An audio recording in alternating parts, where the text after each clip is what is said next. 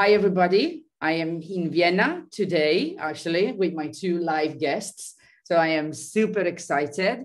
I would like to introduce them. We have Patrizia and Walter. Disclaimer, post-COVID and during COVID, etc., we've all been tested, father and daughter. That's also why they're very close by to each other. So just to put it out there, we are live from Zoku. So Patrizia, who is the pre-opening sales manager at Zoku, was kind enough to invite me over to be one of the, what do you say? First tester, yeah. Can we say tester person to experience this one? And you can also, if you're having a look at the video, you can also see in the background one of the fantastic elements of Zoku, but Patrizia is going to tell us a bit more about it in a second. And yeah, so welcome both, and thank you for being here. Thank you for having us. Good morning. Thank Yes. you for having us. Yes. So, Patrizia, first of all, obviously introduce yourself a little bit. And what I would like to know is that what do you do exactly at Zoku? I mean, I've already explained your title, but also how did you become involved with this great brand and company? Sure. So hi, everyone.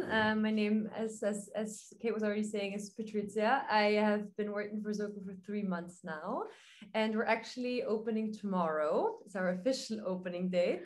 And yeah, for the past 3 nights, we've had test sleepers here to experience Zoku and give us some feedback. So Kate was one of them. And yeah, so I joined 3 months ago as the pre-opening sales manager, which basically means that it was my job to tell as many people as possible about Zoku Vienna and explain our concept to them and yeah, convince them to work with us. Now, closer to the opening, of course, I was doing a bit of everything, PR, marketing, events, community. So it's a really, really interesting job, and I love it so far. So yeah. And how did you, obviously you come from an extensive experience of hospitality, worked in different city, different brands and different company, etc. How did you come across Zoku? How did you get involved with Zoku? So it's a funny story. Actually, I have been wanting to work for Zoku for 3 years now. So the first time I came across the concept was in 2018 when Zoku was coming to our career fair at EHL at École Hôtelière de Lausanne. And I was talking to them and I just thought that's so interesting and so different to whatever like everyone else was doing. And yeah, every career fair they came every semester and I always talked to them. I always annoyed them for an hour. I always stole an hour of their time every day, every time they came. And yeah, then I almost worked for them during my internship.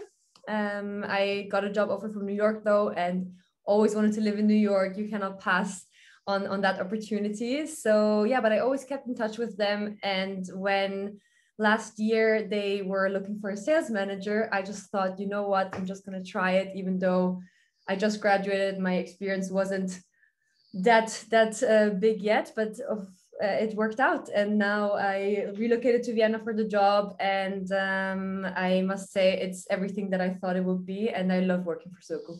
Good. That's really good. Yeah. I mean, you've done an amazing job, the whole team. It's like the experience from when you walk in to, I posted a little something actually on Instagram yesterday. I don't know if you've seen it with the Queen song. It's a kind of magic because when you open the elevator and it says what it says, I'm not going to say, so you have to come and experience it. Absolutely. It really already feels magic. Like, you know, you just press the button, the elevator open and you go like, oh, yeah, and that's really what we're going for, right? Yeah. So everyone who knows Zoku or has been to Amsterdam, which is our first one, and it was the only one until 2 weeks ago when Copenhagen opened. So now we went within 3 weeks from 1 open hotel to 3 open hotels, which is quite incredible if you think about it. Yeah. So every Zoku is designed in that way. You come in and it's very simple on the ground floor, just clear signage to go up, but you don't really know what's gonna be up there. And then you come up and the elevator doors open and you're really just it's a surprised. Kind of magic. And yeah, it's a kind of magic moment. And yeah, yeah. So it really is. I'm happy you experienced it that way. Yeah, and it's interesting because so this is my first time in experiencing it live. I've seen a lot of video. As I said before, you know, Zoku was a part of our video in the summit. The summit we just had, and obviously as a client of SALTO, obviously I've seen a lot of photos and videos and everything, but it's so different to experience it live. Yeah. I really wasn't expecting that much. Yeah. So it was just so good. What I wanted to ask you was, Zoku is often considered a great example of hospitality and co-living hybrid. Like it makes both of them. But in your opinion, well, for you, what does co-living mean to you personally and also professionally? Yeah, so definitely, I think Zoku, we always say that we're a hybrid between a home and an office, and that's really what we're going for, and how also our lofts are designed. That it's really an efficient space where you can live comfortably and also work efficiently. And I think that's really where they did a great job, because as you can see in the background, the bed is really hidden. The bed is really hidden behind this wooden curtain, and you have pull-out stairs. And if you just want to close that area off, it really feels just like an office and a work environment, or a relaxed environment, but you don't have this presence of the bed. And so I think that they did this really well, because you can combine the different areas of your life within a really small space. Yeah. And that's really what co-living also means to me, because we have upstairs the social spaces where you interact with everyone from the community, where you can really throw yourself into the social mingling, but at the same time you have here in the loft everything that you need. So you have a fully stocked kitchen, you have enough space, like I said, to work or to relax, and you always have the choice. And I think this is what makes Zoku truly special, because there are great service apartment providers that have a beautiful design, a lot of space, and the apartment is just a great product. But often what is missing is are these zones where you interact with others, and where it's really easy for you to also interact with others, because not everyone is an extrovert and goes up to someone and is like, hey, let's have a drink and like get to know each other. And that's fine. And that's not everyone has to be like that, but you have to create, I think, an environment through design, through the people, through like how you set everything up, that it's also easy for someone who isn't that outgoing to mingle and to interact. And I think that's the nice thing. You can go to your loft and have a chill evening, but the next evening, if you feel like it, you can go up and it's a completely different environment. Yeah. And what I really like personally, obviously, as a person who comes from a fashion and creative background, is first of all, the color palette that you've chosen, which is, it's funky enough, but it's also zen enough. Yeah. So it really goes with the brand. And I hope I can say that, and I'm not spoiling the surprise or something. I really hope so. But what really impressed me straight away, as soon as I enter this, the corridor of where my room is, my loft, actually, sorry. Yeah, is. don't worry. No, where my loft is. It's the art exchange wall. Yeah. I don't know if I'm allowed to say or not. It's my really a surprise. Yeah. I love it. I love the fact that there is a lot of art in the loft. And, if I would live here longer term, I would want to do that, to rearrange some 100%. Of the art, because maybe in summer I feel one thing, 1 week I feel another. And just the fact that around the corner there is this wall where I can pick and choose the art to suit my mood. It's such an important element to live, when you live for a long time somewhere. You should always be able to personalize your space. Totally. Because if there's a painting that you don't like, we don't want you to look at it for 3 months and grow to hate it, right? So the art swap wall is something that is really, really for us, a facilitator, to have this flexibility for our guests to just exchange that and kind of make it more feel like home. And of course, when you are here for a longer time, you're free to buy plants and just really make it your space. Of course. And what you just said about feel free to make this space, or the loft you're on, with the fact that obviously the stairs kind of like hide in a sort of way And I've noticed, you know, I had a bit of experiment because I like that. So you can move the sofa around, you can move the table around, you can move the table one side, you can move it closer to the window, wherever you want to. So you can really personalize it. And I like that. You can see it has been designed for you to live long term and to be able to adapt it or how you feel. And what I really, really like actually is the little space that you have next to the bed, which you can't really see from here, I think, but it's, I love putting stuff next to my bed. We actually used to have a second TV up there. Okay. Because we thought, oh, people are going to love it, you know, watching TV out of their bed. But then in Amsterdam, we saw that, because we always collect a lot of feedback, we saw that no one was using it because everyone's used to having their iPad, their laptop, their phone. And then we thought, okay, if there's no added value, then we're going to take it away because there's a TV right here. Yeah, exactly. And just have more storage space up there. And people actually really like it because they can put all their books up there. If you live here longer, you can do a little library. Like, yes, that's exactly what I would say. Like maybe one side I can put my empty suitcase, for example, and then the other one really personalize it. And I think it's a really genius space. I mean, the one that is now, there is a plant and a couple of picture frames, but it already gives you the idea of what you can go with it. So it's really good. Moving forward and with the look into the future, let's say, what opportunity do you see actually for this type of hybrid co-living, co-working, short/long-term scene and environment? Yeah. I mean, I think like I said before, the one thing that concepts like ours and other providers do this also very, very well. You offer flexibility. And I think people more and more going to the future, that's the one thing that they value the most, because you can get a great product, a great bed, great experience in a lot of different ways. But our lives are so fast and changing a lot, and you just don't know what's going to happen in a few days. So you have to have an environment that adapts to that.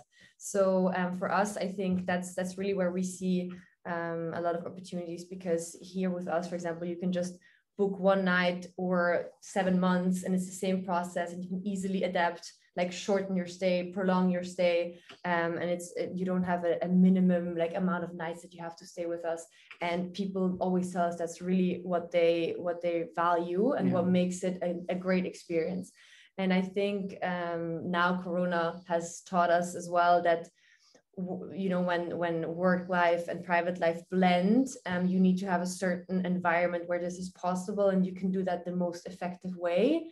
And I think there we're also very well set up, because you can shield off the bed area. You can, which makes it easier for you to work effectively. You can invite friends in, and I think that's the future. I think more and more, of course, certain professions have already had that freedom to work from anywhere, to just be wherever they think they like it most. But more and more, when I also talk to some of my corporate contacts, they said that their company going forward will always allow people to have home office days every week, that they can take not vacation, but just a leave and go work from anywhere. Workstation, I think it's called. Yeah, workstation or something like that. That is a new terminology now. Workation. Workation. Staycation is when you leave in Workation. You're right. Workation. So I really do think that, of course, not every company is going to be like an immediate switch to that. But I mean, companies were forced to digitalize and to just change their outlook on things. And I think some were positively surprised how well people work in home office, and how well it all works when they're not actually physically together. And also employees have changed their mindset. And I think they're going to also demand a certain flexibility going forward. And so this will give rise to, I think, a lot of similar concept to ours, where you just allow people to just really live and just do whatever they came here to do. Yeah, I agree. I also think the big corporates company, the more modern one, the newer one, let's say, more than the less traditional, and the newer one have already picked up that concept straight away. So I think Twitter is going totally, remote if they wanted to. I think Spotify or Shopify has done that as well. A lot of the, the newer 100%. Have given that sort of option, but also a lot of them have really understood the concept of co-working spaces. So instead of paying for an office, they're quite happy to contribute for their employee or collaborators to stay in a co-working space, which is great because then it gives these sorts of hybrid models a very good opportunity to expand even further, because now people really understand the concept. What was very difficult, and they support it. Correct. What was very difficult before, in my eyes at least, is that it was harder to explain that actually when you're surrounding yourself by similar people that live in the same way and they co-work and they do that sort of thing, you actually are more productive. And more creative as well. Correct. I might not be working between 3 and 5 o'clock in the afternoon, maybe because, I don't know. There's something happening. Like I am here and, you're literally on the Prater. Yeah. Is that how am I pronouncing it right? On the Prater, literally on the doorstep. Yeah. So I might say, you know what? Yeah, I'm just going to go and take a couple of rides. But then I'm in the co-working area until midnight, maybe brainstorming with someone else, which I would then have the possibility if I were maybe just working from home, me and myself, or things like that. So that's really good. Yeah. But anyway, we also have Walter here with us, which is, as I said before, it happens to be your dad, but also is our Co-Liv Switzerland ambassador. He's not proud of his daughter at all. You can see that. Interesting, Walter, you just had your first event and the recording will be out very soon also. And the topic was also around hospitality and co-living, which I strongly believe is a very hot topic right now. So Patrizia has already told us a lot, but would you like to add something to it? Yeah, I think what is really interesting is, a brand is a promise, right? So when you get here and then you arrive with all your expectations, right? And then you have heard so many things about Zoku in Amsterdam and how the brand and this really innovative room but you only have seen it from videos, from pictures and so.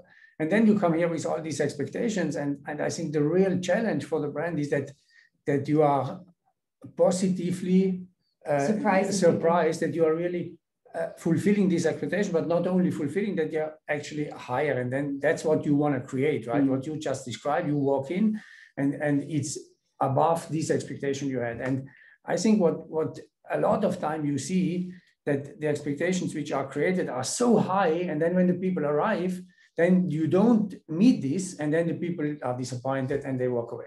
And I think this is really what is great here. I mean, you put something out on the market and then the people come and then they're positively surprised. And this is exactly the effect you want to have, right? And Patrizia said it, flexibility today, flexibility and convenience are really the two things today people are striving for. Our life is changing. The pandemic has accelerated all these and these products have been invented before based on trends which they have been visible, right? But a lot of people didn't start to cater to it and really have a brain crunch and say, how can we do something for this? And Zoku has done it, and I think the success will be there. I mean, you can already see it, right? Yeah.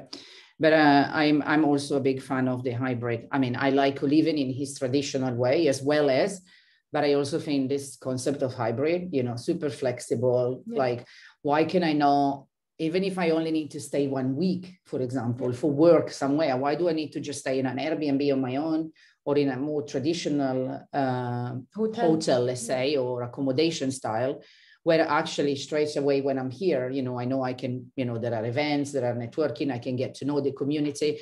It's for me, and I mean, that this is my opinion, obviously, I see this one as we've so grown out of hostels in a sort of way, like maybe a little bit the older generation as well.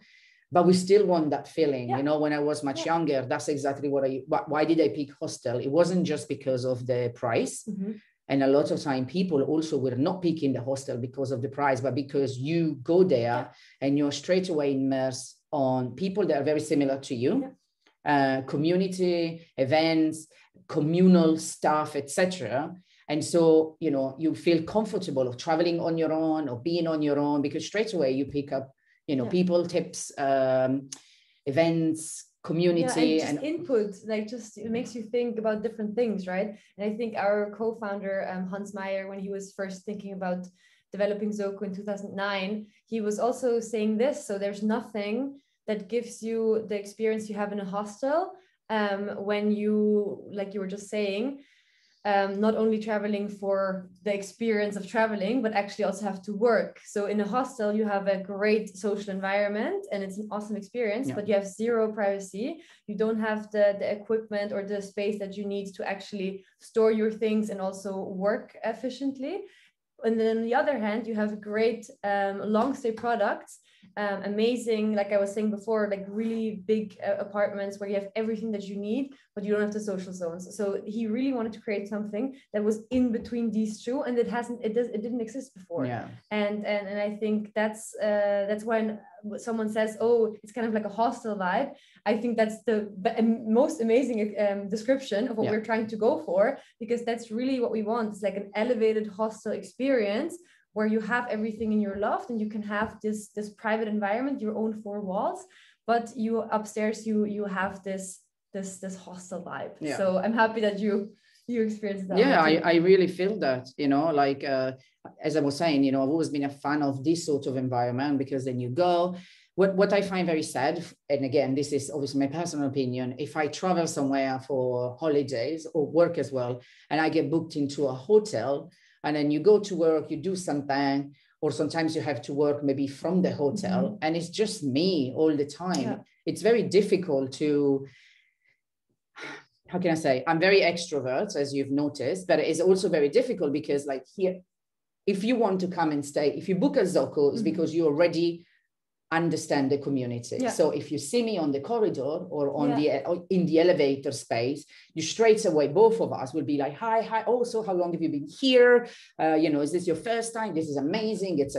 In hotels, it's very much like, hello, that's it. Good evening, Which good morning. Floor you have to go to? You going to third floor? Okay, bye. And that is it. And it's very cold. It's very anonymous.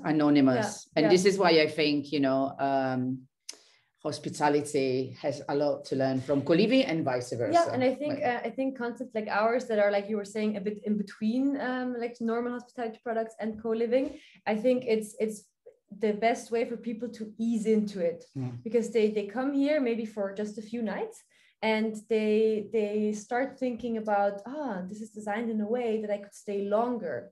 So what does that mean? Like, why would I have to do that? Is that possible for me in my current job? Or like, I don't know. I think it's really the first interaction for a lot of people with the idea of living in like a micro apartment and actually blending traveling and working and living. So I think, it's a nice way for people to have the first, like, touching base the first time with the idea of co-living. I think it's also that everything is blending now, right? Like leisure hotels and business hotels, right? All these borders, it's blending a lot. I mean, when you say before, you said that in the hotel, like you just say good morning and then that's it. It's not black and white, right? You have hotels where the hospitality in the hotel and the people working in this hotel, they have been able to create 100%. even in a business hotel this ambience where you would start to talk to each other. But then some others are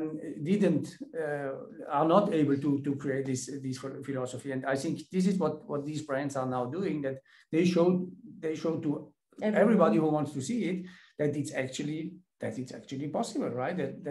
And that's why what you said, there will be more and more products like this, because this is a big need today of many people, because people are moving around more. They have not like a job for 12 months or for 3 years. They have like maybe a job for a few months. This time is in this city, next time is in another city, and that's why these products they are needed today. Really needed. Definitely there is a need of rethinking hospitality, which is also the title of a panel that we will host at Co-Liv on Thursday. So if you're listening to this one on a later stage, Thursday, the 3rd of June, so you might have missed it, but the recording will be out soon. And Patrizia, you will be one of our guests in the panel in there. So I'm really looking forward to that and to dig a bit deeper into this topic. But it's been fantastic. So thank you very much for your time to both of you. Thank you, Patrizia, and the whole team at Zoku for inviting me to the opening and just really making me experience this kind of magic. That's how I'm going to associate Zoku from now on. Zoku with it's a kind of magic. I really think so. And I'm really looking forward to see where your journey will take you personally and also the brand. I had the possibility to speak to some of the other team and they've already told me some of the plans in the future. And so I'm looking forward to coming to more opening or experiencing more Zokus and to unlock more doors. Very good. Yeah, no, Thank you very much. Thank you. And best of luck and see you soon, guys. See you. See you.